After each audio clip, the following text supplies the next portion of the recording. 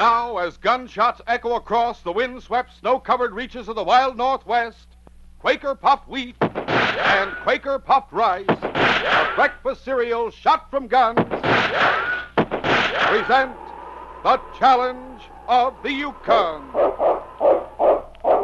It's Yukon King, swiftest and strongest lead dog of the Northwest, blazing the trail for Sergeant Preston of the Northwest Mounted Police in his relentless pursuit of lawbreakers. On King! On, you Huskies!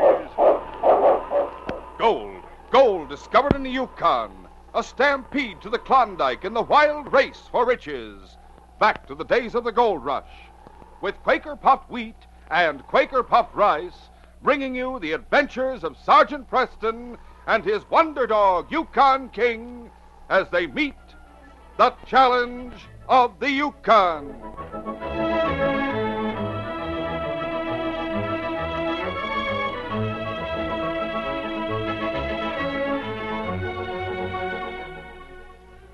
Time and again, Sergeant Preston has to slug it out with desperados with his bare fists.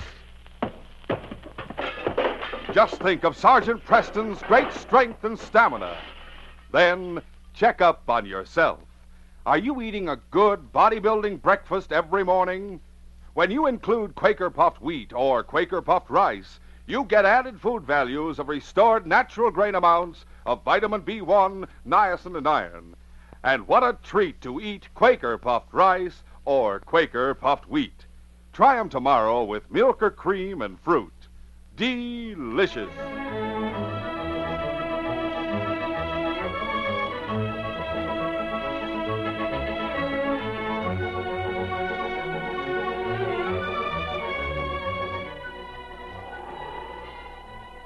November had brought heavy snows and freezing cold to the Yukon Territory. It was early forenoon when one of the men who worked in the express office in Selkirk entered the general store, where a small group stood talking around the glowing pot-bellied stove. Frank. Sure, you're not expecting me to have that order ready so soon that you gave me a little while ago, are you? No, Mike. In fact, I came in to tell you I won't pick up my order until supper time, or maybe later. There's a box over at the express office that I have to take by freight sled to Mr. Mason up at the Indian Creek Bank. It'll take me about 3 hours each way. Oh, so that's it, huh? No doubt there's a neat fortune in that box, if it's going to the head of the bank up there. From the rush they seem to be in for me to get it there, it might be at that, Mike. You can take your time fixing up my order. I'll stop in when I get back. I'll be seeing you later, Mike. So long. So long, Frank. A few minutes after the expressman left the store, two men sauntered out and paused to talk at the foot of the porch steps. What did you signal me to come out here for, Gil? Didn't you hear what that fella said in the store a couple of minutes ago? I wasn't listening. Well, I was. He said he was taking a box from the express office to the head of the bank at Indian Creek. Said it was a rush shipment, and he hinted it was something worthwhile. Must be gold or paper money if it's going to the bank. That's what I figure. We'll wait until we see him leave, and we'll get our dog team and follow. But he won't be taking it there alone, will he? From what he said, Jeff, I think he will. And in that case, we'll have that box before he gets very far along the trail to Indian Creek. About an hour later, Gil and Jeff moved along the trail behind their dog team. As the two men rounded a bend in the trail, Jeff pointed ahead. Hey, look, Gil. There he is up ahead. Stop the team. Oh! Oh, there, you husky! Oh, there! Here's your gun. Be sure not to miss. Sure. I won't miss. Yeah, that did it. He dropped. Now let's go get that box. Then we'll turn back, take the trail that goes around Selkirk, and head on down to White Horse. Mush! Mush, you huskies! Get along there! Mush!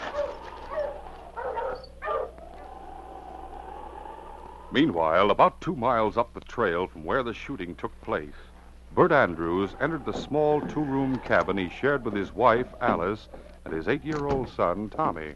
Well, Alice, I'm back without any supplies. Oh, Bert, what happened?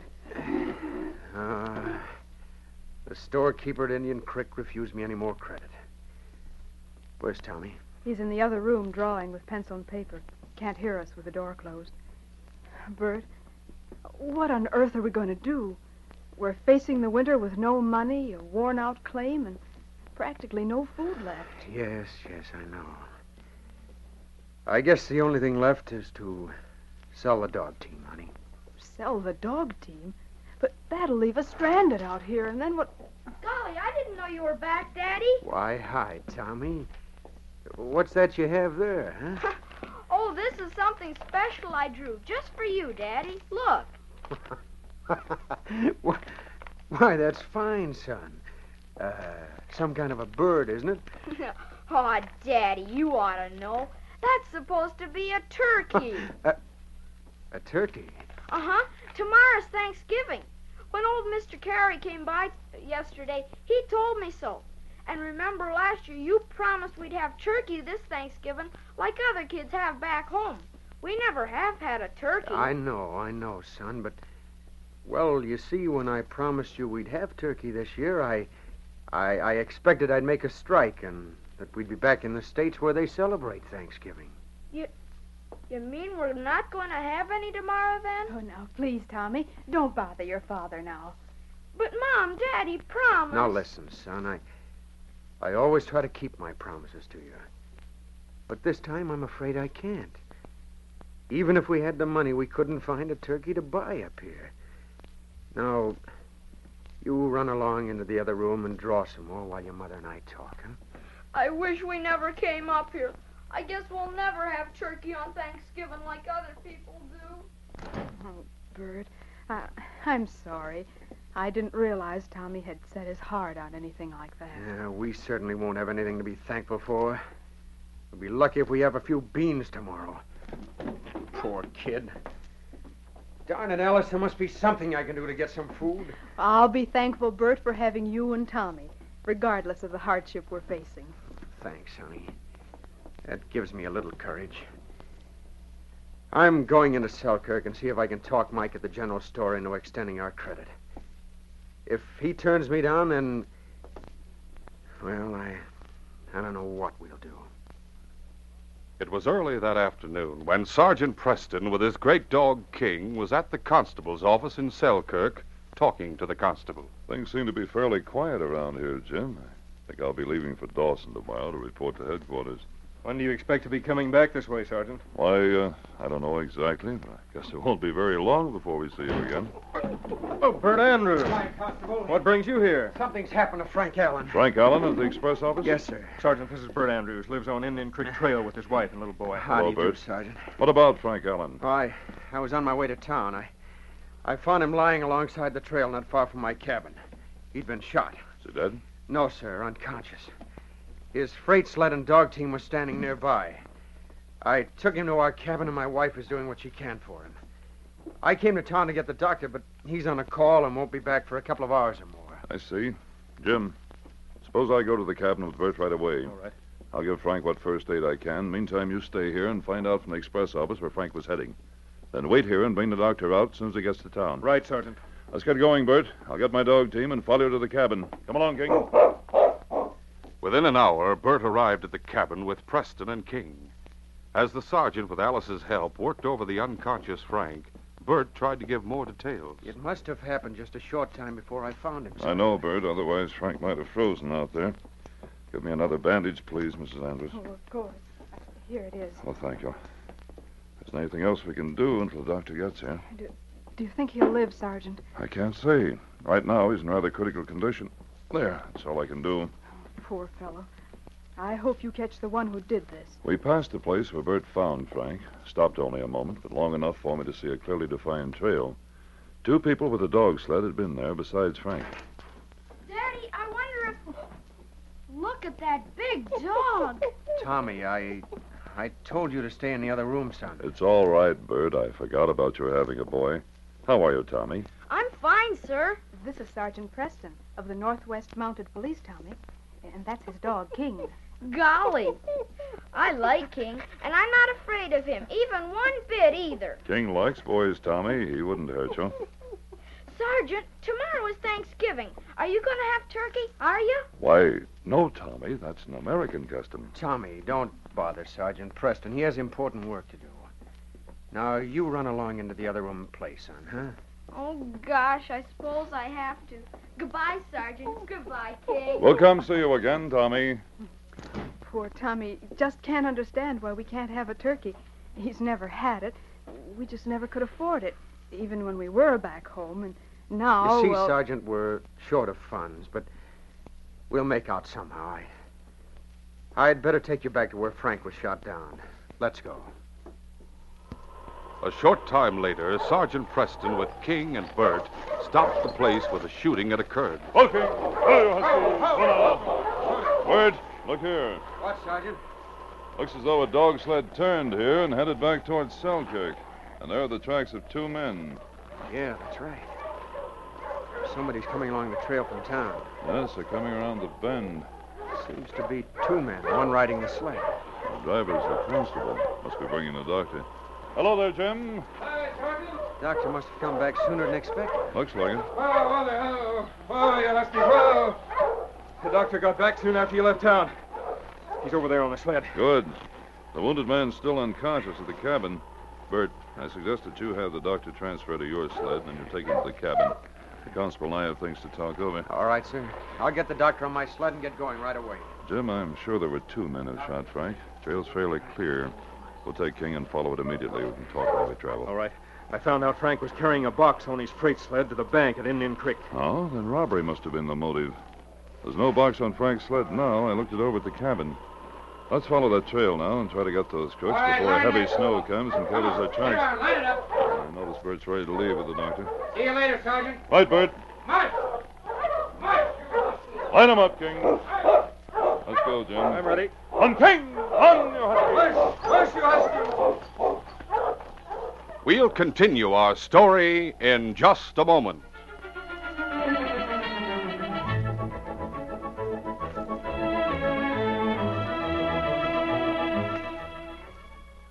Say, fellas and girls, tomorrow's a big day. Yes, sirree, there's nothing like Thanksgiving. Good heavens, look what's wandered in, a turkey. Gee, he's a mighty fine-looking turkey.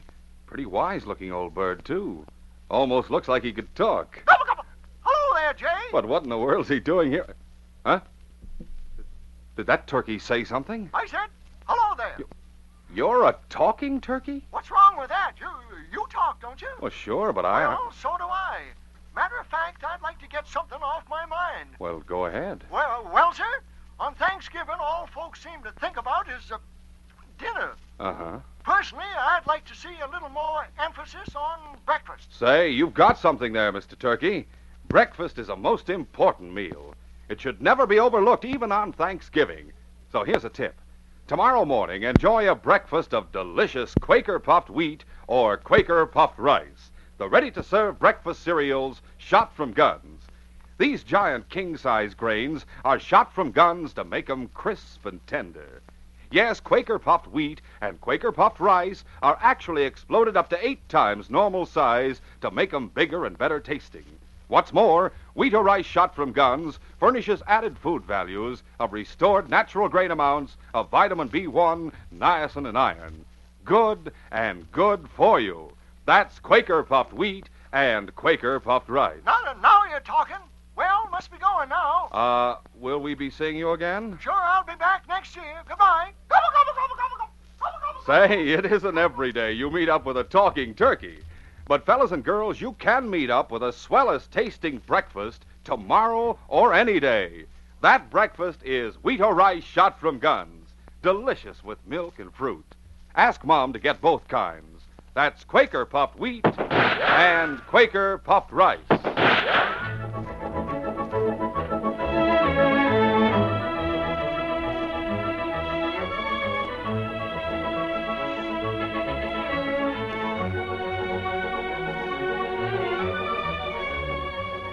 Now to continue our story.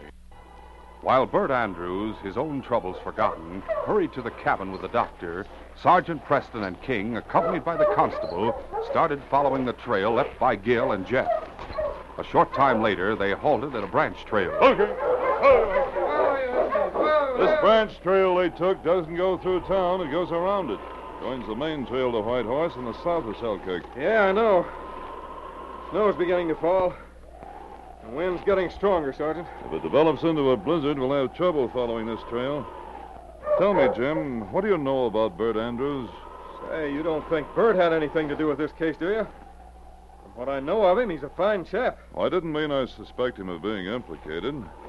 Reason I ask is because the Andrews seem to be having trouble. Bert said something about a lack of funds. Well, his claim isn't any good. I do know he owes quite a bit at Mike's store. Oh, I see. Tell me, Jim, what was being shipped in that box to the Indian Creek Bank, do you know? I couldn't find out.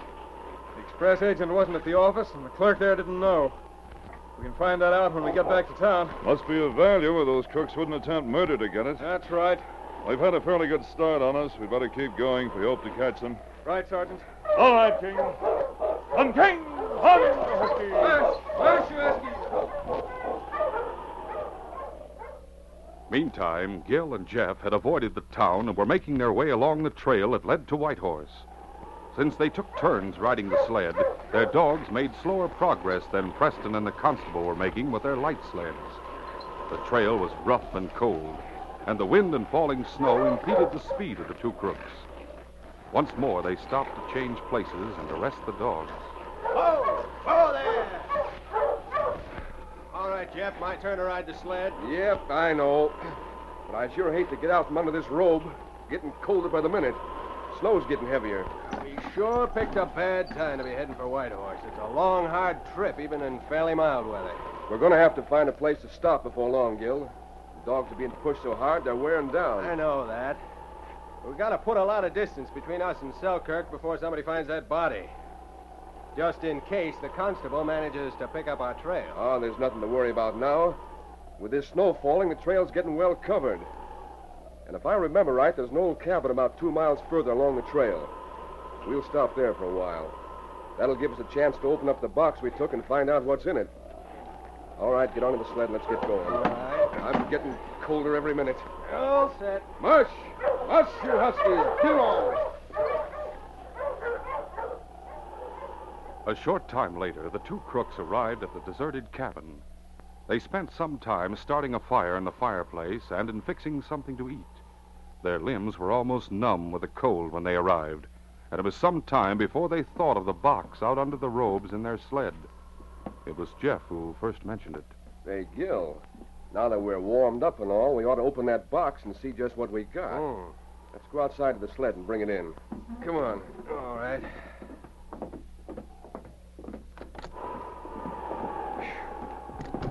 By thunder, I hate to think of having to push on any further in this kind of weather. Yeah, me too. Here's the sled. Now, let's get the box and get back inside. All right, grab onto it. I got it. Let's go. Come on. Cold out here. Take it easy. There, put it on the floor now. Sure nailed up tight. How are we going to get it open? Well, let's see. Get the poker over there near the fireplace. Maybe we can get it open with that. All right. Here it is. Let's see if it'll work. It's coming. We'll soon know what's in there. Wait a minute, Gil. You hear that? Hear what? I thought I heard a dog bark. Not one of our dogs either. Maybe somebody's coming. We've got to shove this box under one of the bunks. Yeah. Come on, hurry. All right. Get under there. Yeah, that'll hide it with a blanket hanging down like that. Yeah, let's sit down and wait. If anyone does come, they can't prove anything against us. Our dogs hear him now. Sounds like a dog team coming along the trail from town. I don't like it, Gil. Suppose it's a constable. So, what if it is? He can't accuse us of anything. Better get our guns handy. No.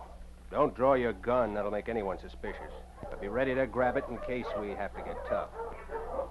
They're stopping outside. There's 2 of them, Gil. Yeah, don't act nervous when they come in. I'll go. Quiet, King. May we come in? Come on if you want to. A couple of Mounties, eh? That's right. Come along, King. We always leave dogs outside, Mr. Maybe, but I don't. Not this dog.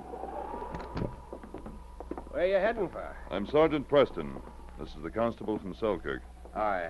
Kind of bad weather to be traveling, Sergeant. We can't let the weather keep us from our duties, mister.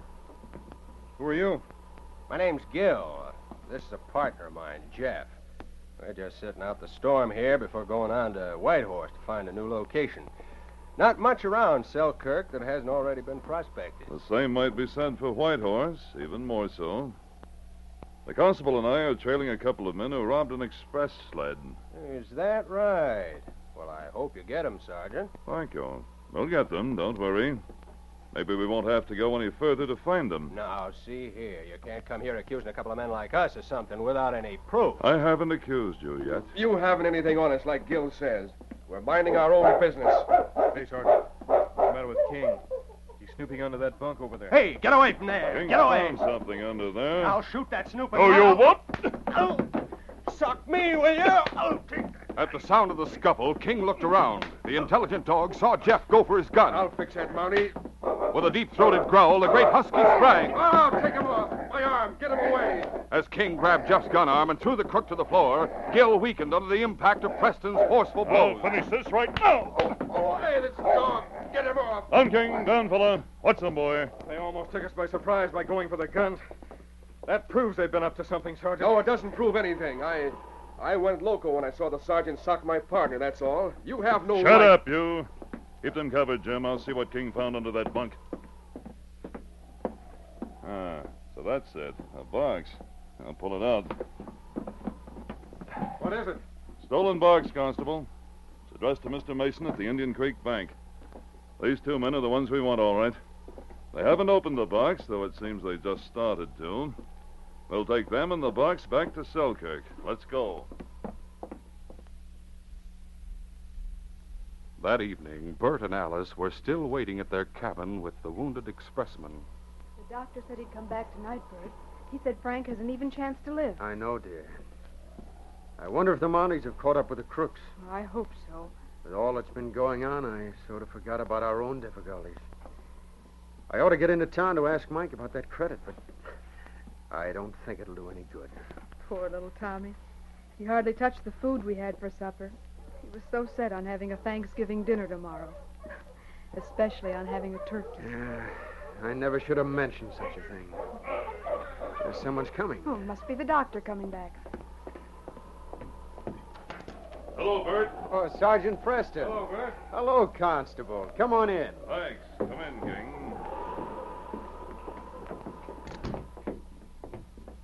There's the box that was stolen. Yeah, but why did you bring it back here? There's a good reason, Bert. Did you catch the men? Yes, we caught them. In the Selkirk jail. The wounded man. He's coming too. Frank. Frank. Can you hear me? What happened? The constable. You were shot and robbed, Frank, but you'll be all right now. Oh, thank heaven. For a while, I was afraid he'd die. I'll be all right. Of course you will. Now, don't talk anymore. Get all the rest you can. You'll soon be well again. Where's Tommy, Mrs. Andrews? Tommy's in the other room. Could you bring him out here? I have something for him. Oh, yes, I suppose so. Tommy, are you asleep? No, I don't want to sleep.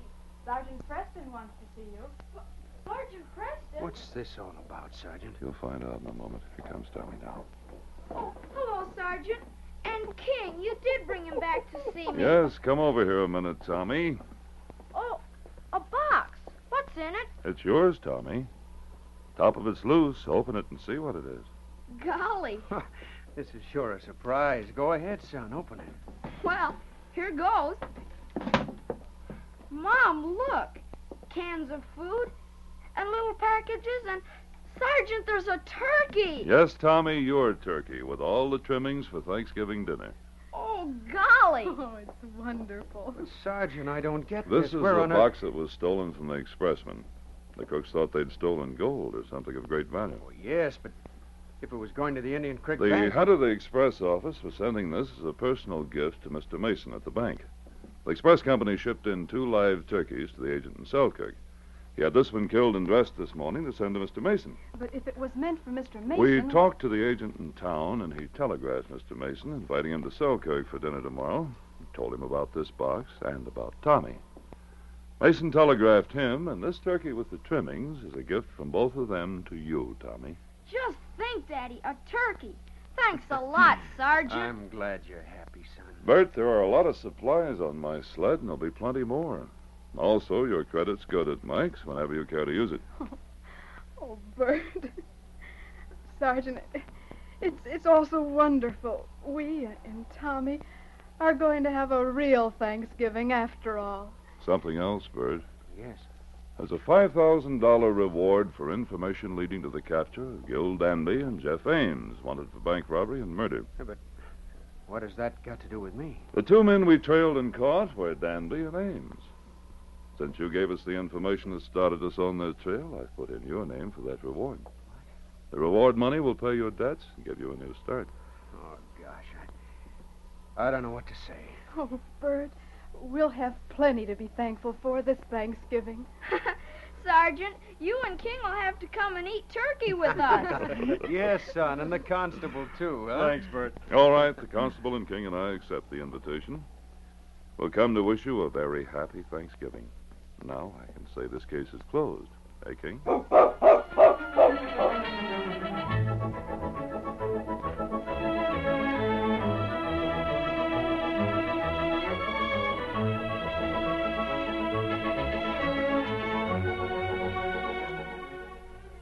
In just a moment, Sergeant Preston will give you a preview of Friday's adventure. It's just like Mr. Turkey says. You'll gobble up a bowl full of Quaker puffed rice or Quaker puffed wheat and come back for more. Yes, sirree, they're the delicious, crisp, tempting cereal shot from guns. Always look for the big red and blue package with the smiling Quaker man on the front. That's the only way to get the original, fresh Quaker puffed wheat and Quaker puffed rice. They're never sold in bags or bulk. Tomorrow morning, give yourself a delicious treat of Quaker puffed rice or Quaker puffed wheat. Tomorrow, fellows and girls, one of the things we can be mighty thankful for is being Americans. We learn in our history books how American men and women fought and died so we can be free and safe. Let's show our thanks by being good Americans. Freedom is everybody's job, and that includes you and me. Listen Friday when Sergeant Preston and Yukon King meet the challenge of the Yukon in the case of the Barbary Gang. By the time I learned that the Barbary Gang was planning a $250,000 robbery, I was their prisoner. It was only through King that I could warn the force, and only through him I could hope to save my own life.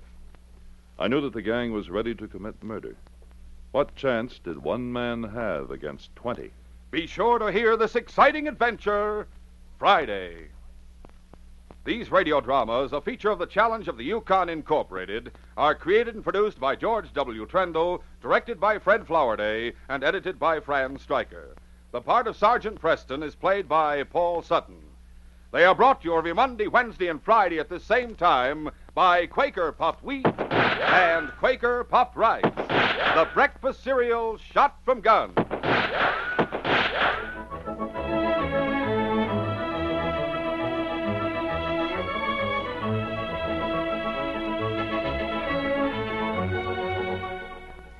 Remember, for delicious hot breakfast, enjoy Quaker Oats.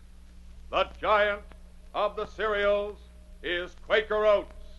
Delicious, nutritious, makes you feel ambitious. The giant of the cereals is Quaker Oats. And here's why Quaker Oats is called the giant of the cereals. There's more growth, more endurance in oatmeal than any other whole grain cereal. So make your hot breakfast nourishing Quaker Oats. Quaker and Mother's Oats are the same.